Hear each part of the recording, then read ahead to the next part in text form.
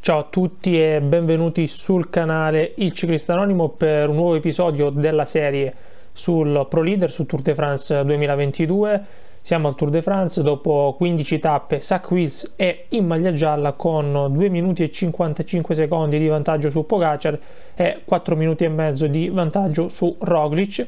È un vantaggio ottimo, rassicurante, però dobbiamo stare attenti perché non si può ancora considerare il Tour de France chiuso. Per chi segue la serie sa bene cosa è successo la passata stagione allo scorso Tour de France e dunque dobbiamo assolutamente evitare che si verifichi una situazione di quel tipo, e per farlo dobbiamo cercare di incrementare ulteriormente questo vantaggio. Andiamo a giocarci altre tappe di questo tour. Questa tappa di 178 km, Carcassonne-Foix, ed è una tappa abbastanza dura. C'è un arrivo in discesa, credo, sì, arrivo in discesa, e potrebbe essere utile mandare qualcuno in avanscoperta, qualcuno della nostra squadra in fuga che poi potrebbe darci una mano nella discesa verso il traguardo, e quindi proveremmo a fare questa mossa alla Beppe Martinelli in stile Astana, sperando che insomma in qualche modo possa portare dei buoni risultati. I favoriti, manco a dirlo, come al solito sono Suckwheels, Pogacar e Roglic. Non si prescinde da questi tre, sono nettamente i più forti degli altri, la classifica parla chiaro. Suckwheels con la condizione ottima, anche Almeida. Stavo dicendo che l'unico che riesce un po' a stargli dietro è Bernal, ma c'è un Suckwheels con una buona condizione, dobbiamo assolutamente sfruttare questa situazione. C'è anche un Richie Porte che ha una super condizione, quindi proverei a mandare in fuga il buon Richie Porte, sperando che la fuga prenda, come dire, un po' di vantaggio per poi usare Pot nella discesa finale come punto d'appoggio per Suckwheels. Sta per partire la tappa e io proverei a mandare in fuga il buon Ricci, vediamo se ci riusciamo. Attraversiamo un corridore. Questa è un po' una delle problematiche del gioco: quando si seleziona un corridore alla partenza non sempre è davanti, quindi bisogna in qualche modo provare a risalire. Ce l'abbiamo fatta giusto in tempo per andare dietro alla fuga di giornata, quindi siamo stati fortunati. Moric, Guillaume Martin, poi un altro corridore della Bike Exchange, ovvero Schulz, fuga che penso andrà via. Io direi che, ragazzi, che ci vediamo nel finale di corsa. Allora, meno 29 alla conclusione. La situazione è la seguente: c'è Richie Porte in fuga davanti insieme a Mas, con quasi 2 minuti di vantaggio su un gruppo maglia gialla composto da circa 50 corridori. Siamo sul Mur de Péguerre, l'ultima salita, poi c'è l'arrivo in discesa, c'è una lunga discesa fino al traguardo, e adesso che imbocchiamo il punto più duro della salita, lo prendiamo davanti con Almeida e proviamo a fare un po' di selezione forte, e poi ci troviamo Richie Porte di davanti come appoggio. Eccolo qua il muro, il punto duro. Vediamo se Almeida strappa già all'inizio con una legnata al 110%, e vediamo la reazione degli altri uomini di classifica. Quindi Almeida, che ha una buona condizione, prende il Mur de Péguerre, ovvero il tratto più duro di questa salita tutta. Ottimo tour quello di Joao Almeida, che sta correndo in appoggio di Suckwheels, ma comunque è decimo in classifica generale. Diamo un'occhiata agli altri uomini della nostra squadra. Abbiamo già fatto un piccolo buchettino con questa accelerazione bruciante di Joao Almeida, e davanti vediamo alcuni fuggitivi che erano in compagnia di Porte e Mas, che stanno facendo un po' la differenza. Bravo Joao, che adesso magari cala un attimo, così gli diamo il tempo di prendere il gel blu. Ne ha bisogno in realtà anche Wout van Aert, anche Sepp Kuss. Quindi Almeida prende adesso un attimo di gel blu e cala il ritmo. Vediamo la reazione dietro, dovrebbero muoversi gli altri, che in realtà guardano un pochino, e parte adesso Lutsenko con Pogacar a ruota. Richie Porte intanto può non collaborare più con Mas, prendere il gel blu e tirare un po', quindi stare sulle ruote di Mas in attesa dell'arrivo di Suckwheels. Questa secondo me è una strategia perfetta. Intanto Almeida insiste col suo passo, ha preso il gel blu, gli diamo anche il gel rosso adesso e poi lo facciamo nuovamente tirare al 110%. Dietro ancora non si vede la reazione degli altri corridori. No, stanno tornando sotto adesso con Miguel Angel Lopez, stanno tornando sotto adesso tutti gli altri uomini di classifica. Ha bisogno del gel rosso più che del gel blu. Venepool glielo diamo un po' a tutti i componenti della nostra squadra. Bravissimo intanto Almeida, che sta facendo un lavorone, Richie Porte invece non deve più collaborare, così risparmio un pochettino di energie per il finale. Grandissimo lavoro di Joao Almeida. E Venepool gli abbiamo ordinato di prendere il gel rosso, ma ancora non è riuscito a prenderlo. Non è facile su queste pendenze. Intanto lì davanti vediamo Moric, ma riusciamo già a vedere Porte che è sulla ruota di Enric Mas. Mamma mia che tappa, ragazzi, mamma mia che tappa. Bravissimo Almeida, che adesso deve fare un ultimo sforzo a tutta per mettere in croce un po' gli altri uomini di classifica, anche se Pogacar, ragazzi, Pogacar sta benissimo. Mamma mia, qua Moric un po' in mezzo, dobbiamo prendere anche un po' di gel blu noi con Suckwheels, perché ce ne eravamo quasi dimenticati. Ma bravissimo Almeida che insiste nella sua azione. Restano forse solo Roglic, Pogacar, gli altri sono un pochettino sulle gambe. Ha bisogno adesso del gel blu, e Venepool anche lui un po' in difficoltà. Bravissimo Almeida, bravissimo Joao Almeida, che sta facendo un lavoro eccezionale per Suckwheels. Lì davanti c'è Porte. Io direi ad Almeida di perseverare senza limiti, perché partiamo noi. Porte dovrebbe in qualche modo attenderci, ma intanto proviamo a tornargli sotto noi, poi vediamo cosa farà Porte allo scollinamento. Parte Suckwheels che è un po' piantato, vediamo se anche Almeida riesce a stare con noi. Porte deve aspettare, attendi il gruppo dietro di te, vediamo se Richie Porte si ferma. Sì, bravissimo Richie, adesso devi tirare a tutta, al 110%. Forza Richie, tira. Eccolo Richie Porte che tira adesso a tutta. Bellissima mossa della squadra del ciclista anonimo, con anche Joao Almeida che è qui, però abbiamo gli altri uomini lì a tiro. Abbiamo, vedete, Roglic, Pogacar, quindi la mossa forse non è riuscita alla perfezione, però noi ci proviamo con Richie Porte e Joao Almeida. Vediamo se riescono a tornarci sotto gli altri corridori. Qui c'è questa curva a sinistra che andrebbe presa un po' a velocità maggiore per evitare il rientro degli altri corridori. Almeida e Porte devono tirare a tutta, però non lo stanno facendo alla perfezione, ragazzi, e credo che rientreranno sotto i due sloveni. Sì, stanno già rientrando, quindi mossa che alla fine non è riuscita alla perfezione. Ci tornano sotto Pogacar e Roglic. Sì, quindi non ha più senso insistere, anzi direi a Porte di attaccare, ad Almeida di perseverare senza limiti. Lasciamolo andare, il buon Richie Porte almeno va a prendersi la tappa, una tappa meritata. Almeno Richie Porte va a prendersi la tappa, ragazzi. E qui c'è marcamento, insomma la mossa non è riuscita, un po' mi dispiace. Io a questo punto farei partire anche Almeida, dato che qua si guardano un po' tutti. Farei partire anche il buon Joao Almeida, vediamo come si muovono gli altri. Facciamo una doppietta, facciamo un po' contenti anche gli altri corridori, anche se forse Pogacar sembra che gli voglia andare dietro. Vediamo. Mamma mia, non può laggare in questo punto. Niente, no, Almeida viene braccato da Pogacar. Non è facile, non è assolutamente facile gestire questa situazione. Intanto Porte è lì davanti, Richie Porte è lì davanti. Vediamo se Almeida attacca almeno nel tratto in discesa. Eccolo Joao che ci prova. Io provo a fare un pochino da stopper, un pochino da tappo, almeno andiamo a prenderci una bella doppietta. Agli altri non si muovono. Arriva Bernal no, ragazzi, Bernal vuole seguire Joao. Il buon Bernal vuole seguire Joao e gli va dietro, e qua si muovono un po' tutti, ragazzi, si muovono un po' tutti. Situazione abbastanza complessa, anche perché c'è il team Ineos che sta tirando. Intanto Evenepoel non lo vedo, Evenepoel è un po' attardato, vediamo se Kuss lo aiuta a rientrare. Stesso discorso per Van Aert, che prova a fare, come dire, il meglio possibile. Niente da fare, ripreso Joao Almeida, che adesso deve a questo punto perseverare senza limiti. Vediamo come si muovono un pochino gli altri. Andiamo avanti così velocemente con il buon Richiport che è attaccato e insiste nella discesa. Dovrebbe andare a tutta a questo punto il buon Richiport. C'è un tratto un po' tecnico della discesa, ma andiamo avanti sempre velocemente. E sta partendo un corridore. E si tratta di Bau che mollema.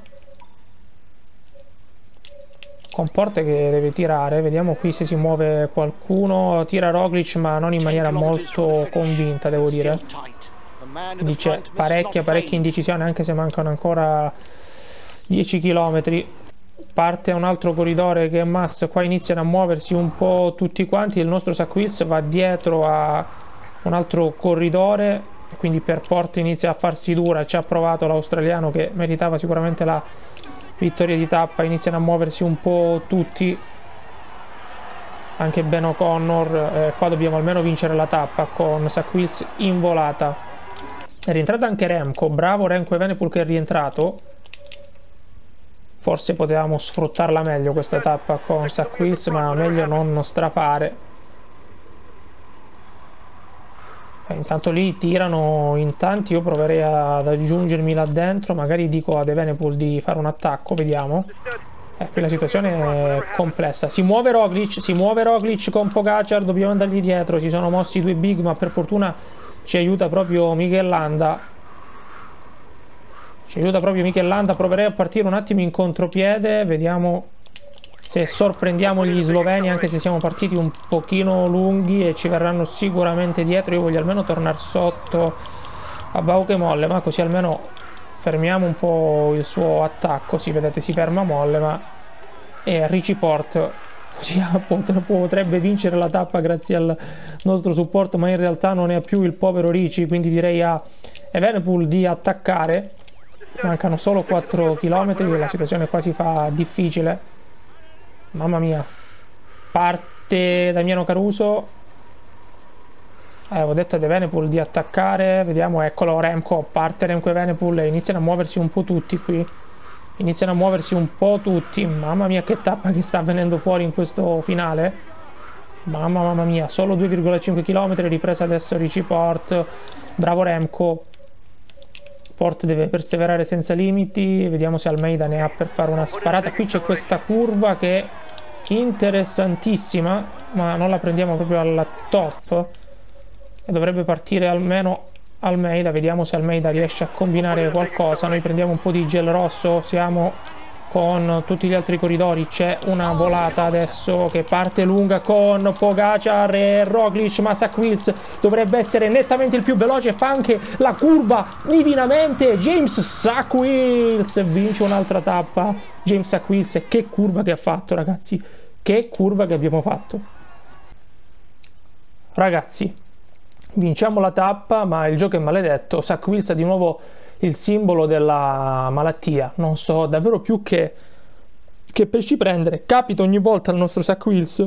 È assurdo, è davvero assurdo. Vediamo un attimo la classifica generale, perché Pogacar e Roglic non hanno preso gli abbuoni, quindi abbiamo 3,12 su Pogacar e 4,49 su Roglic. Anche qui abbiamo dominato il tour e abbiamo beccato di nuovo la malattia, ragazzi. Non so più cosa fare, per il motivo per cui Suckwheels ogni volta si becca questo inconveniente. Sono 2 tour di fila che capita. Adesso c'è questa tappa, queste 2 tappe di montagna durissime, dove proveremo a giocare, ma ragazzi non so come riusciremo a difenderci. Dovremmo stare sicuramente sulla difensiva. Per fortuna Suckwheels quest'anno è molto più forte delle stagioni passate, ma come al solito c'è un tour thriller per il nostro Suckwheels, che dovrà provare a salvarsi dagli assalti nuovamente di Pogacar e Roglic, quando il nostro Suckwheels si trova in difetto perché è colpito nuovamente da una malattia. Speriamo che possa recuperare il prima possibile, perché se è come lo scorso tour dove ce l'abbiamo avuta per 4-5 tappe di fila, siamo rovinati. Vediamo cosa viene fuori. L'unica cosa positiva è che sia Pogacar che Roglic non hanno una grande squadra per imprimere un grosso passo come ad esempio l'aveva lo scorso anno Roglic. Mamma mia, Suckwheels sta messo proprio male. Vediamo un attimo la sua barra, in che condizioni è. Mamma mia ragazzi, che situazione. Nuovamente come la scorsa stagione, Suckwheels nuovamente colpito dalla malattia. Sì, il pallino per fortuna non troppo rosso, io proverei a mandare in fuga Remco Evenepoel che sta bene e vediamo come si evolve la tappa. Allora, meno 22 alla conclusione. Per fortuna l'aver indebolito la Jumbo e la UE si è rivelata una mossa decisiva, perché siamo in difficoltà come vedete, però siamo accompagnati, contorneati da tutta la nostra squadra, mentre Roglic ha solo Vingegaard che è spremuto perché ha tirato tantissimo, mentre Pogacar è praticamente da solo. Hanno provato a fare corsa dura per metterci in difficoltà, intanto c'è Evenepoel da solo davanti che prova a fare l'impresa, l'ho mandato in fuga. Dicevo, hanno provato a far corsa dura e hanno spremuto tutti i componenti della loro squadra, ma adesso non hanno più nessuno e vedete sono qui davanti e non sanno bene cosa fare i due sloveni, perché hanno un po' paura di attaccare da così lontano. Vingegaard è al limite ragazzi, perché ha tirato come un pazzo per tutta la tappa. Adesso tira un pochino Roglic ma non convintamente, questo permette a Evenepoel di poter andare a fare una bella impresa, e anche a noi con questo ritmo basso di poter stare tranquilli sulle ruote di Pogacar. Adesso torna un po' Vingegaard davanti, ma vi ripeto non ne ha praticamente più, perché è tutta la tappa che sta tirando. Intanto lì dietro dico a Dennis Dumoulin di stare semplicemente sulle ruote, quindi questa situazione ci sta salvando perché possiamo stare tranquilli sulle ruote, abbiamo una squadra fortissima. Intanto Evenepoel lì davanti prova a fare l'impresa, adesso ha quasi 4 minuti di vantaggio sul gruppo maglia gialla. Vingegaard intanto insiste ma è l'unico che può tirare, per fortuna la Ineos non sta insistendo con un passo di quelli forsennati, perché la Ineos potrebbe in qualche modo metterci in difficoltà. Adesso abbiamo scollinato e ci sarà un'ultima salita, abbiamo conservato anche il gel blu, adesso cerchiamo di recuperare in posizione aerodinamica. Mamma mia la curva, rischiamo di andare lunghissimi. Io cerco anche magari di rallentare un po' il gruppo per far avvantaggiare un po' Remco, perché vorrei vincesse la tappa e ha comunque un bel vantaggio.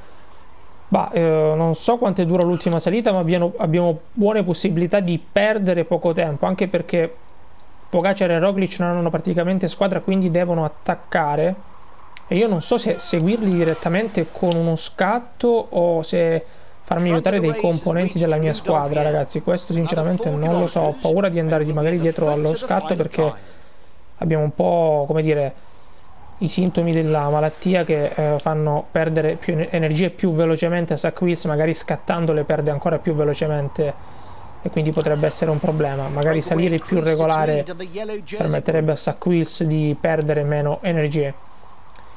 14 km alla conclusione, Evenepoel comunque ha più di 2 minuti di vantaggio su Vlasov, che è attaccato dal gruppo, è fuoriuscito dal gruppo, ma non è che ne aveva così tanto per fare un recupero notevole su Evenepoel, che tra l'altro oggi è in super condizione, quindi può in qualche modo andare a fare un'impresa. Ci avviciniamo all'ultima asperità di giornata, qui intanto ci si guarda e Evenepoel ovviamente allunga e ha quasi 5 minuti sul gruppo. Eccola qua l'ultima salita che inizia adesso con un Vingegaard inesauribile, sta facendo una super tappa, ma non mi fa paura Vingegaard, perché Vingegaard è al limite. Ho paura un po' di Adam Yates e di Carapaz, perché dovessero in qualche modo accelerare loro, sarebbe un grosso problema per Suckwheels, che sta stringendo i denti, un Suckwheels malato come allo scorso Tour de France, un Suckwheels che sta dominando la corsa ma che è sfortunato, magari una sua pecca non tiene bene le 3 settimane, un po' alla Thibaut Pinot. 8 km, intanto Evenepoel è lanciatissimo verso una bellissima impresa, Vlasov permettendo, accelera Vingegaard che prova a dare tutto. Dove trova le forze Vingegaard per accelerare nuovamente sinceramente non lo so, dato che sta tirando da penso 70 km. E questo è un bel problema, questa accelerazione di Vingegaard è un grosso problema, perché guardate come la barra di Suckwheels cala subito vistosamente, mancano ancora 7 km. Intanto Almeida inspiegabilmente si stacca. questo è uno dei difetti del gioco, corridori del tuo team che si staccano senza un apparente motivo, ed Almeida a me serviva, ragazzi. A me Almeida serviva, quindi dobbiamo in qualche modo vedercela un po' da soli. Proviamo a stare sulla ruota di Bernal. Almeida quindi come al solito si stacca senza motivo. Mancano 6 km, 6 km interminabili per il nostro Suckwheels. Io inizierei a prendere un po' di gel blu perché ne abbiamo assolutamente bisogno, mentre gli altri lo hanno già preso tutti, sì, quindi non posso darglielo. Suckwheels è l'unico che non ha preso il gel blu. Mamma mia che difficoltà qui. Vingegaard sinceramente non riesco a capire dove trovi le forze per insistere, è inesauribile il danese. Mamma mia che tappa che sta facendo. Evenepoel potrebbe anche un po' accelerare, andare all'80%, anche al 90% perché ne ha, altrimenti gli torna sotto il gruppo maglia gialla. Anche se il vantaggio è rassicurante ed Evenepoel va a prendersi una bellissima tappa e rientra anche in classifica. Impressionante la tappa di Jonas Vingegaard. Mamma mia, parte adesso Roglic, parte adesso Primož Roglic, anche se a me Roglic non fa paura perché ha praticamente quasi 5 minuti di ritardo, quindi vediamo se si muove Pogacar. Mamma mia, sì, si muove Tadej Pogacar. Io provo ad andargli dietro, Suckwheels stoico nonostante la malattia, prova ad andare dietro a Tadej Pogacar, ma siamo al limite, ragazzi, siamo decisamente al limite. Qui c'è questa curva a destra che prendo davanti, vediamo se Pogacar rallenta un attimo. Mamma mia, Roglic che sta combinando, Primož Roglic. Intanto Evenepoel bravo, sta facendo una bella tappa. Io provo a stare un po' con Pogacar il più possibile, anche se Pogacar adesso sembra anche lui un pochino al limite. Oddio, insiste Tadej. 3,9 km che sembrano non finire mai, ragazzi. 3,9 km che non passano mai. Il nostro Suckwheels fa fatica a stare sulle ruote di Tadej. Mamma mia che fatica stiamo facendo per stare con lo sloveno che insegue Pogacar ma indirettamente ci sta attaccando. Mamma mia che fatica incredibile che sta facendo il povero Suckwheels per stare dietro allo sloveno che vuole prendersi questo tour. Un Suckwheels che è di nuovo malato. Prendiamo il gelo rosso, ragazzi, prendiamo il gelo rosso, vediamo se riusciamo un po' a calmare la situazione, ma niente da fare. Pogacar insiste, dobbiamo prendere il gelo rosso, credo che dobbiamo mollarlo a breve, dobbiamo mollare Tadej perché non possiamo stargli dietro ancora per molto a questo passo. Intanto Evenepoel può andare a prendersi la tappa, ma noi qui perderemo tantissimo tempo nel giro di pochissimi chilometri. 1,7, siamo rimasti 1,7 con Pogacar, ma adesso dobbiamo mollarlo, dobbiamo andare su del nostro passo, altrimenti rischiamo di piantarci. Ecco Suckwheels che molla. Suckwheels, primo momento difficile di un tour che stava dominando per Suckwheels, che deve mollare il colpo e lasciare andare via Pogacar quando manca ancora 1 chilometro. Forse dovevo andare su di passo insieme a Carapaz e gli altri, ma ragazzi stiamo facendo il possibile qui, stiamo facendo il possibile per perdere poco tempo, ma Suckwheels è in difficoltà, è in grandissima difficoltà. James Suckwheels intanto vince la tappa Remco Evenepoel. Lì davanti vediamo Roglic con il povero Suckwheels che è in grandissima difficoltà. Proviamo a dare tutto da qui alla fine. Secondo Roglic, terzo Pogacar, vediamo se Suckwheels riesce a limitare un pochettino i danni. Mancano 100 metri interminabili per il povero James Suckwheels. Mamma mia ragazzi che fatica, crisi nerissima. Ok, vince la tappa Remco Evenepoel, ma grandissima difficoltà per Suckwheels che perde 1 minuto da Pogacar. Guardiamo il lato positivo. Vedo il simboletto verde sulla condizione di Suckwheels, quindi vuol dire che sta guarendo subito, quindi già dalla prossima tappa starà meglio. Quindi a differenza della scorsa stagione, almeno Suckwheels guarisce già dalla tappa dopo e non sta 4 tappe male. Quindi la situazione è difficile, ma possiamo farcela. Andiamo a vedere la classifica generale. che ci vede comunque con un vantaggio di 2,07 su Pogacar e 3,27 su Roglic, un buon vantaggio, ma la cosa più importante è quel pallino verde a fianco a Suckwheels che indica che lo stato di salute del nostro campione è in miglioramento. Classifica generale che vede Evenepoel anche salire in ottava posizione, Almeida ne perde una ed è decimo, ma ragazzi questo tour è maledetto, dobbiamo patire, far fatica fino all'ultimo, quindi ragazzi direi che questo video finisce qui e ci vediamo nel prossimo per concludere il Tour de France, sperando di portarlo finalmente a casa con il nostro James Suckwheels. Ciao a tutti!